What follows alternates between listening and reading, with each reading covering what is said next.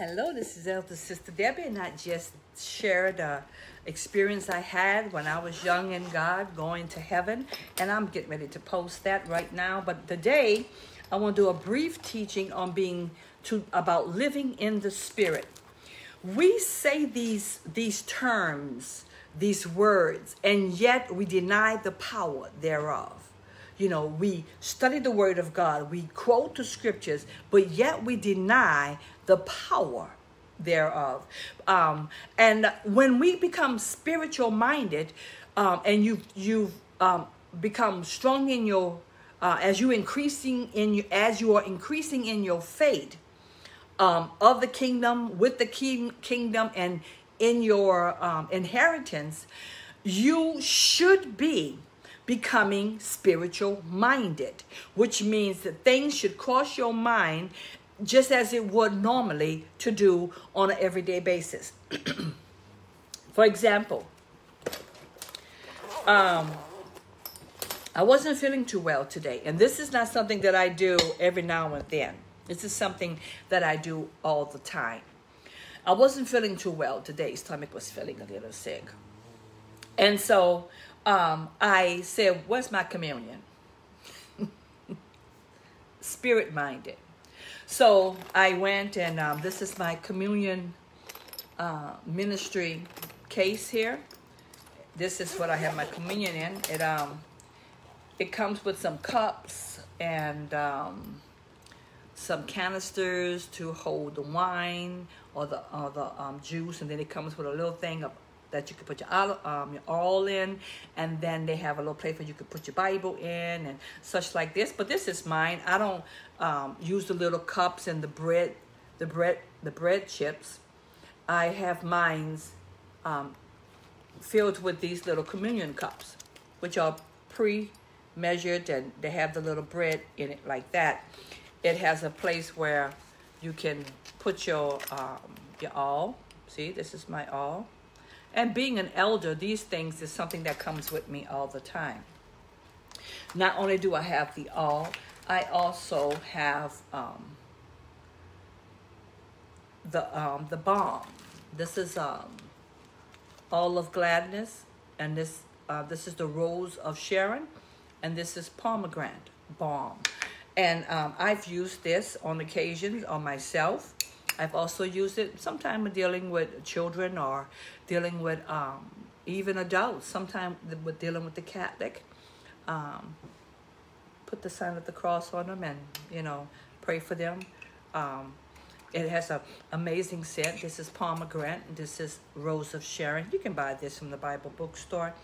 As becoming an elder, I was instructed to get these things have been given to me by God. So I carry them out of obedience and out of my occupation. Yes, I'm a prophetess. Yes, I'm a prophetess. Yes, I'm an elder. An elder is a person that can teach the word of God and also teach the doctrine. So we're talking about becoming spiritual minded. You must learn to live in the Spirit all the time. My stomach was feeling a little ill, and I've been in this thing since I was 18. You have to become spirit-minded, which means you need to handle, touch, and taste, and put your hands on things that are spirit linked to the kingdom of God, to the word of God, to the obedience of God, and to the lifestyle of a believer in Christ, okay?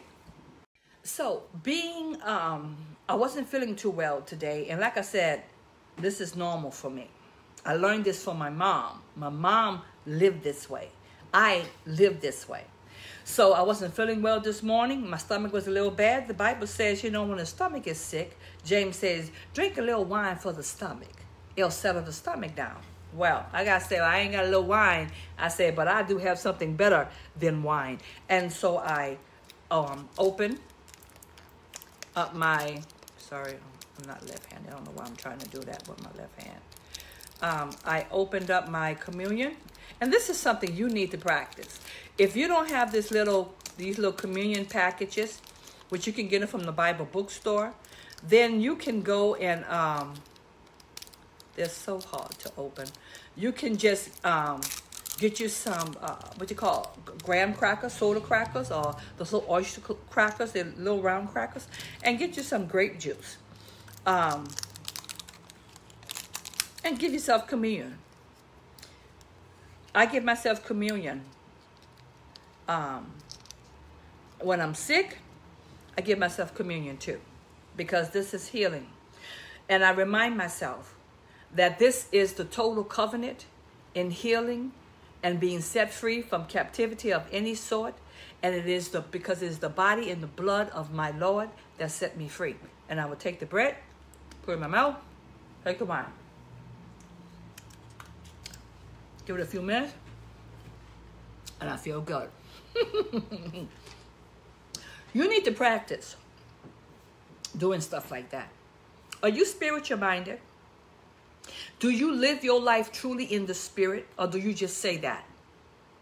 Because you're denying the power if you don't.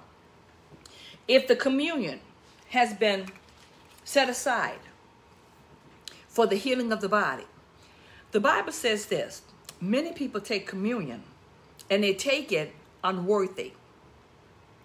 Now, some people think that they can take communion, say, Lord, forgive me of my sins, take communion and go right back into the lifestyle they were in, however they're living it. That's not true, because then repentance is nothing. Repent means to stop, turn around, and don't repeat it no more, right? And the word, the apostle said this, and this is why a lot of saints are sick, and a lot of them are even has fell asleep, because they take the communion unworthy. Though when you take the body of Christ, you are becoming one with the crucified Lord. You are saying that the 39 stripes on his back, this blood is from that.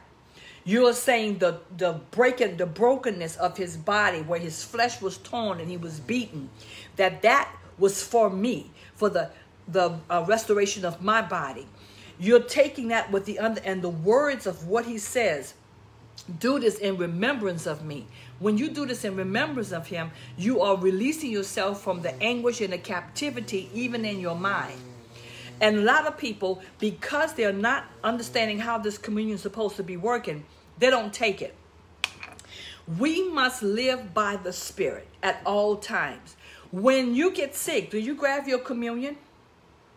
Do you say, wait a minute, devil, well, something is wrong with my body? Do you take the heavenly cures, or do you still not know how to handle that? When you are under attack, for example, if you are under attack, or someone in your household is under attack, spiritually, mentally, physically, if salvation has been given to you, then you have been made king and priest in that household. Then nothing should be getting past you. What I mean by that is that you should be able to handle it. You have to become spiritual minded. The kingdom of God is not with observation, Jesus said. It's not something with observation. But the kingdom of God, he says, hold on, Joe, hold on. Okay, we are back.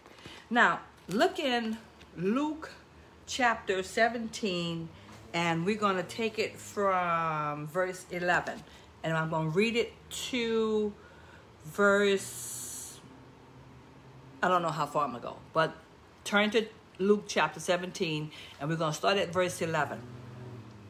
We have to be spiritual minded, but we need to live in the Spirit, and we need to live by the Spirit. We can quote a bunch of scriptures, okay? You can know this Bible back and forth. But unless you are doing what you are reading, then you are saying it has no powers. So you can say the words of God, but if you don't practice it, then you're saying, okay, I'm denying the power thereof. So when I was feeling ill today, I said, you know what? Where's my communion? I went and got my communion. This isn't the first one I took. This is the second one I've taken. Just to show you how it comes pre-packaged. But you can get you some oyster crackers, or you could get just some plain soda crackers, you know, saltine crackers or plain crackers, and just break it into piece and take a little grape juice and declare out loud the covenant of that the captive have been set free by the breaking of God's body and by the drinking of his blood, and your body will be made whole. If you don't become spiritual minded and begin to practice what you are reading, it does not become common to you. It doesn't become known. You're not living and putting your hands on things that are spiritual. It's not enough to know it. You have to move the kingdom here. Okay? Now I want to show you something. Let's look into the Bible says when you fast, he says anoint yourself, right? So you can use balm and just anoint yourself, or you can use oil and anoint yourself. Okay? And remember that fasting does not increase your faith. Okay? Fasting humbles your body to listen to the Spirit and to listen to God, because the Holy Spirit is trying to direct you through your spirit. But if your body has all the strength, it will fight, the Bible says, against that which is spiritual. So you should have a normal lifestyle in the spirit. If you feel sick, get you some communion. You should be reaching for that just out of regularity. That should be normal to you, to reach for communion and live in the spirit life that you've been given. You've been given spiritual life, and that spiritual life affects your physical. But if you don't live the spirit life, how's it going to affect your spiritual?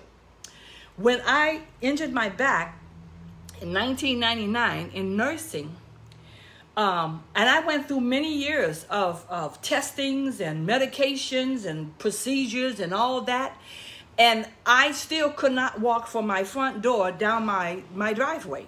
It was ridiculous. I could not do it. But as I began to grab hold of the Word of God and begin to live what I know, see, because Jesus said that the kingdom is not with observation. You're not going to find it anywhere. It's not anywhere. It's not in anybody's auditorium. It's not in anybody's book. It's not with observation. You won't go here and find it anywhere. You won't go there and see it anywhere. The kingdom of God has to be lived by faith in your connection. Remember, I just told you about how I went to heaven. That connection with the kingdom. So when I had this the back injury, I was walking with a walker. Couldn't walk hardly at all. I had a back brace on, and I couldn't leave the house, and I had this walker that had the 4 legs on it. I started taking, and I would go to church. I go to my apostle church, and I would walk down there very slowly with that walker, and I would only go like 2 rows as I come through the entry day, and I'll sit at the top row. Because our platform went downward, because I literally could not walk that far. So I would walk from the driveway through the front door, through the entryway, and I would sit in the first or second row at the back of the church, because I couldn't go nowhere else. So I started giving myself communion, and I started declaring and believing that when I take this communion, spiritually, I am connecting with my master. Okay? So I would come in there with my walker. I would say within a couple of weeks, I was coming through and I had a cane. And my apostle was looking, and I was moving a little further down, like midway down the church now. Because we had over 100 rows in this auditorium that we had a church in. And then I would say within a couple of weeks after that, I would say within 2 months, I was walking with a walker with 4 legs. Then next time they saw me coming through there, I was walking there with a single cane. Then the next time they saw me, getting a little bit closer, the next time they saw me, I was walking down the aisles in heels, and I sat on the first row. My apostle watched my progress, and he asked me, he said, "Little prophetess," he said, What's going on? What are you doing? What are you doing? Because now you don't have nothing. I said, oh, I give myself communion every day. Now, the Church of God of Christ, in which I was dealing with, it was called the Church of God of Christ, or the undenominational factor of organizations, however they call themselves. They believe that you only take communion as will, or as such as you do, and they do it to where they don't do it at all. I don't understand what such as you, and they never do it, right? When this is purely this is plainly given to the body of Christ, and yet you hold it hostage. I don't understand that. But so that's the way it was taught. So when he asked me, what am I doing, or what did I do, or what am I doing, that I didn't went from a 4-leg walker to a cane to walking in high-heel shoes down this auditorium and sitting on the first row and dancing in them. I said, oh, I give myself communion every day. And he just gave me the strangest look. He said, really? I said, every day. I said, it's for the healing of my body. I said, my body's healed. And so from that day on, he started teaching, reteaching the communion covenant, and did not give communion as such as you will kind of thing. But he made a designated time to give the communion. And so we began to see healing come through the house of God. And that's how I learned to live by the Spirit, with the Spirit, and of the Spirit. You have to do all three, okay? Because if not, you're just living by the word. If not, you have the tools to live by, the promises to live by, and you still won't do it. Okay, so then you are still denying the power in which you have been given. And my body, to this day, I do not walk with any walkers. If I walk with a cane, my hip is hurting me pretty good, and I will walk with a cane. That is very seldom. I do walk with the buggy going through the store just to make sure I'm moving at an even pace, because bodies will be bodies. But even though I'm in this and the frailties are in here, it does not deny the power of God. And the strength and the healing that I have, I will not deny none of it. But I am saying that I know that the healing virtue of God can hold these bones together, and they can make them move. Okay? And if I have to take it every day, I'll take it every day. That's just what you have to do. So I want you to look in Luke, the 17th chapter, the 11th verse, and we're going to read down. Are you living truly by the Spirit of God, or you're just saying things? If you don't pick up this stuff and start doing it, then you're living by observation. That means you're looking for it over here and over there, and it's in this and it's in that, but you yourself have not grabbed hold of the kingdom. Now watch this. Luke chapter 17, verse 11. You getting ready to go? Yeah. Where you going? Do a tour my job. Okay. No twisting, no pulling. Okay. Jesus heals the 10 lepers. Now, this is in Luke 17th chapter, verse 11. Hold on. Okay, you ready? Luke chapter 17, verse 11 says, and it came to pass, as he went to Jerusalem, that he passed through the midst of Samaria and Galilee. And as he entered into a certain village, there he met him 10 men that were lepers, which stood afar off, because they wasn't supposed to be around the people, okay? Not with leprosy. And they lifted up their voices, these 10 lepers, and they said, Jesus, Master, have mercy on us. Jesus hearing their cry from afar. And when he saw them, lepers, flesh falling off, rotten, stinking, they're rapid, so you don't see all the lesions and such, and they are contagious, okay? When Jesus saw them, he said unto them, go, show yourself unto the priests. And it came to pass that as they went, they were cleansed. I want to stop there for a moment. That's very important. Why? Now, these 10 men had leprosy. They were not allowed to be in the presence of people. They were supposed to be outside the city. Leprosy is contagious. Okay? And it is the deteriorating, the infections, pussing of the body, of the flesh. It's like a flesh-eating disease, okay? So they weren't supposed to be around anyone. So they called for Jesus afar. Jesus, Master. Oh, is he your master? Have mercy on us. And Jesus saw them standing far away, but yet he can hear their voices. And he called back out to them, go and show yourselves to the priests. Woo! Does that give you chill bumps? He did nothing else. He didn't say any specific prayers. He didn't do anything that has been recorded other than say, go and show yourself to the priests. And as they went, their leprosy, their skin began to get like baby skin. Lesions began to disappear. Deterioration of the flesh, blood and pus went away.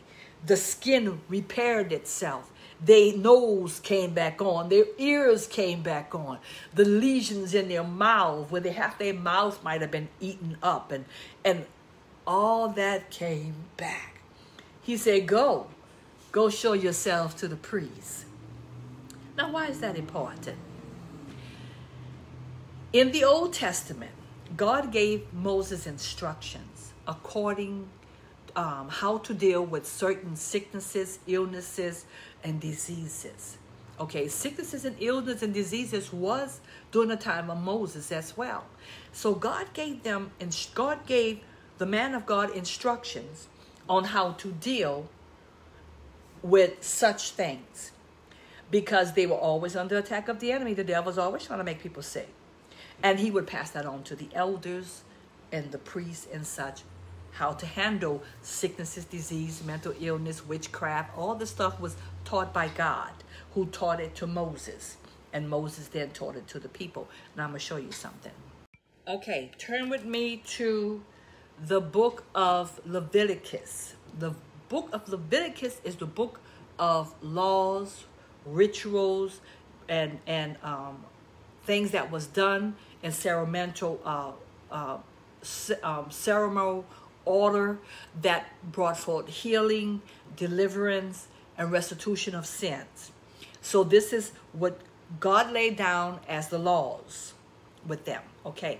Now there is a law for the cleansing of a leopard.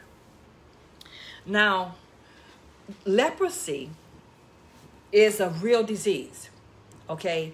But let's also, when you think about leprosy, let's also remember that leprosy, even though leprosy was cleansed, it was also the cleaning of the sin. Because Jesus often said to the people, okay, once he healed them, once he set that captive free, he would say, you go. Your faith has made you whole.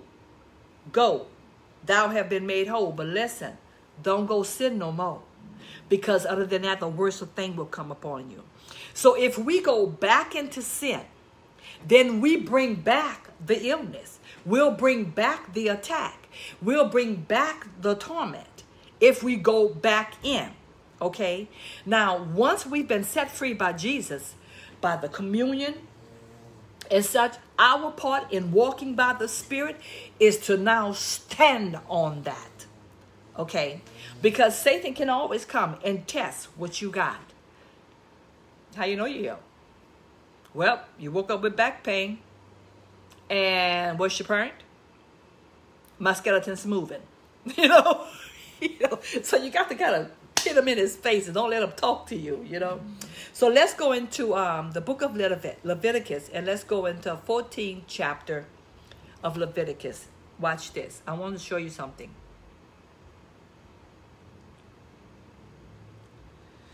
He said, go and show yourself to the priest.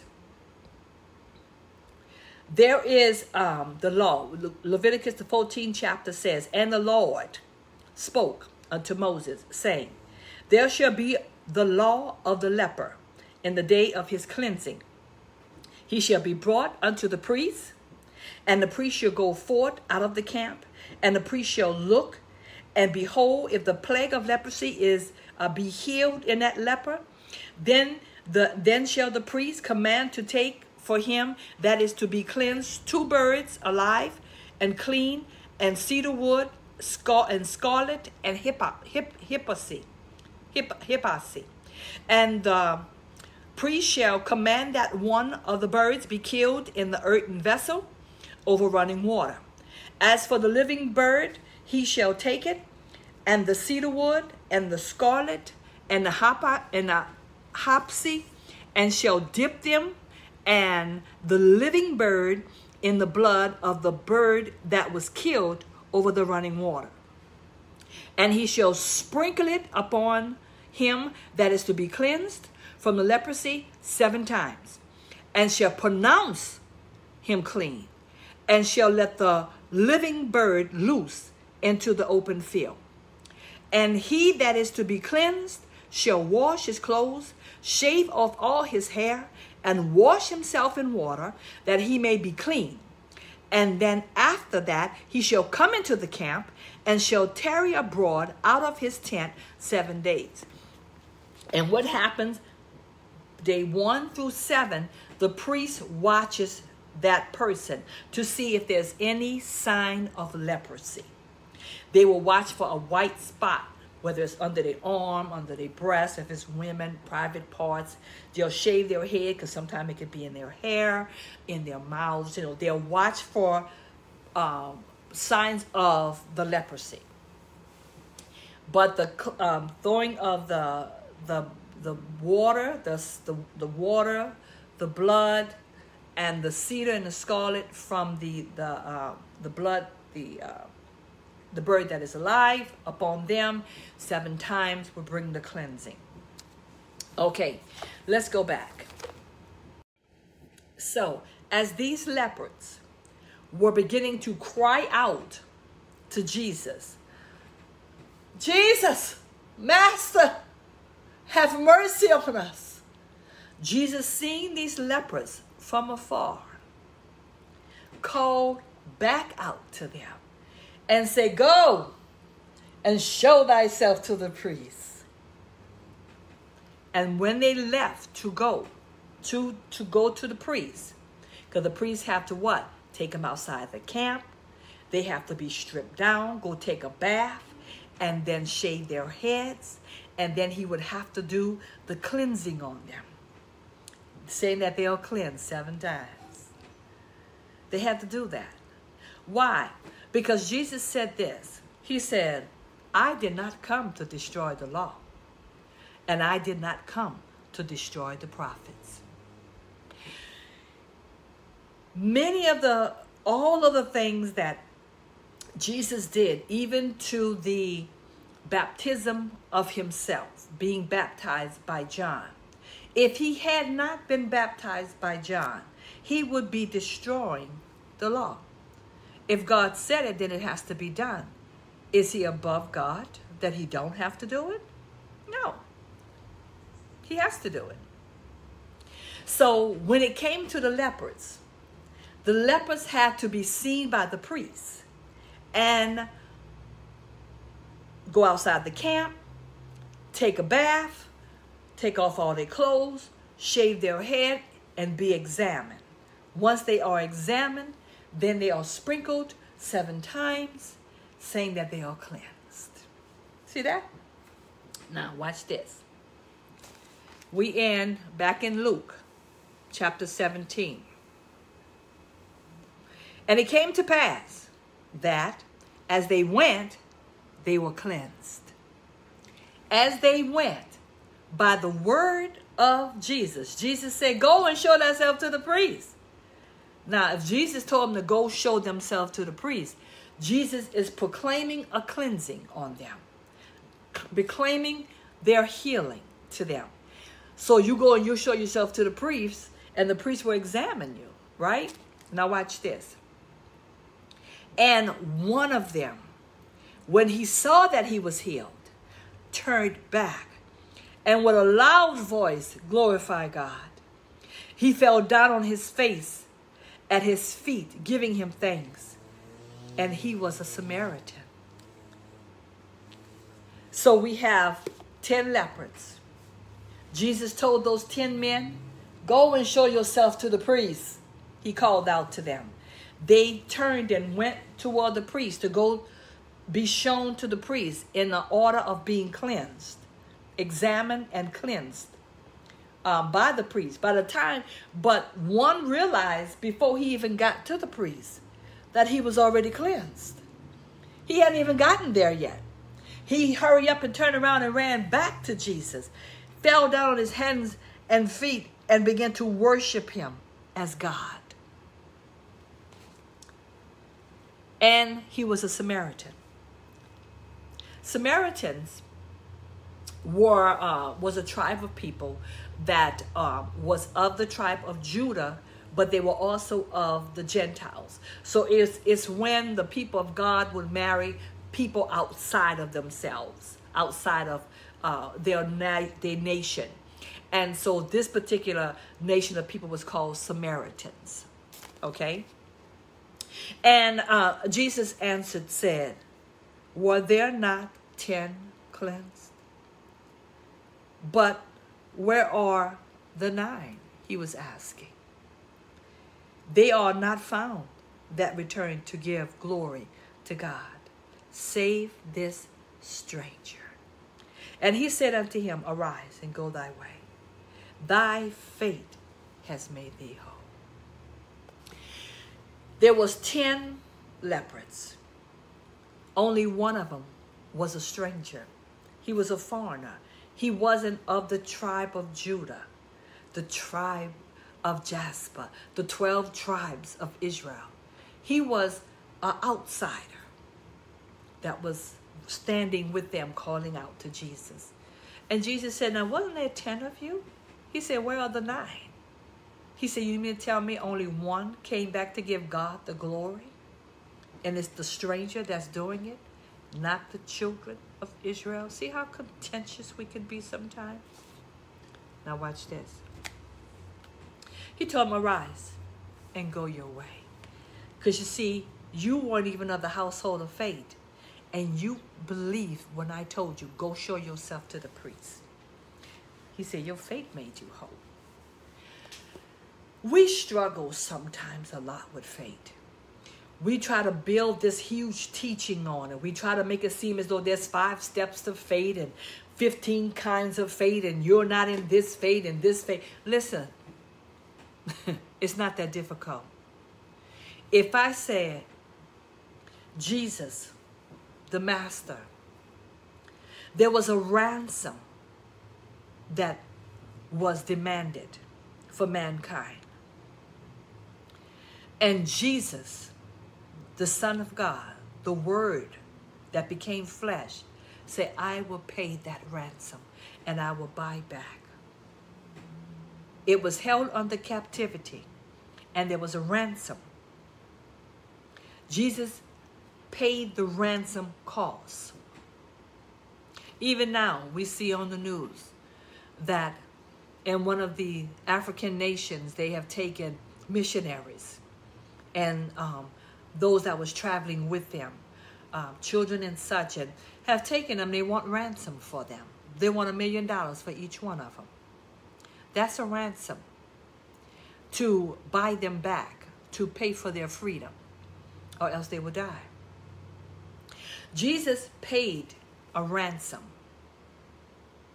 for someone that had us in captivity, that had not only the children of Israel in captivity, but he held not only that, but mankind. And he also claimed to this earth. He took the whole birthright of Adam and of Eve. He said, was there not 10 of y'all and only one came back, and you a Samaritan? Where's the Jews? Where's the Hebrews? He said, arise and go your way. He said, I want you to know your faith made you whole. if I tell you that a ransom was paid and that the Spirit of the Lord came and rested upon this man called Jesus, just as it is written and prophesied by the book of Isaiah, that it would. And the reason why the Spirit of the Lord came to be with Jesus was to help him pay the ransom that's going to be required to get you back. He had to be a spotless lamb. He had to be without blemish. He had to be without sin.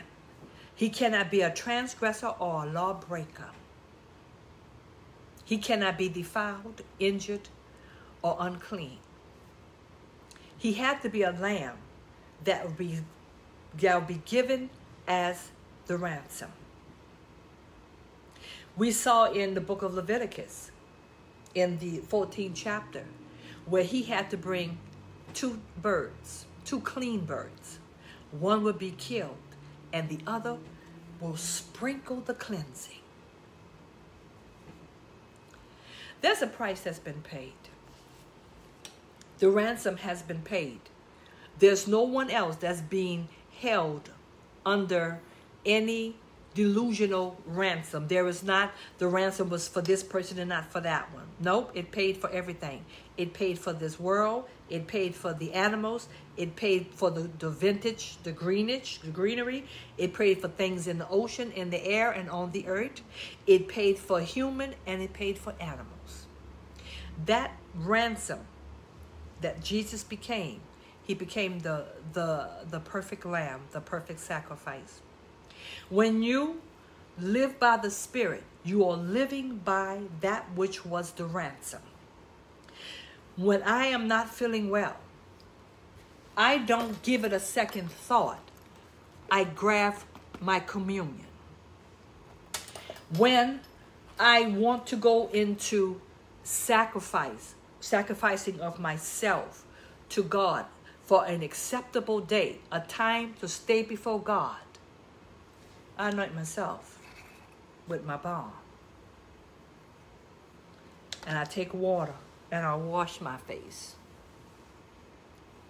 so that I don't appear to men to be fasting. And I do it secretly. And if you're going to fast, you got to extract from everything. You can't be out there working and fasting. There's no such thing. It's supposed to be an acceptable day unto the Lord.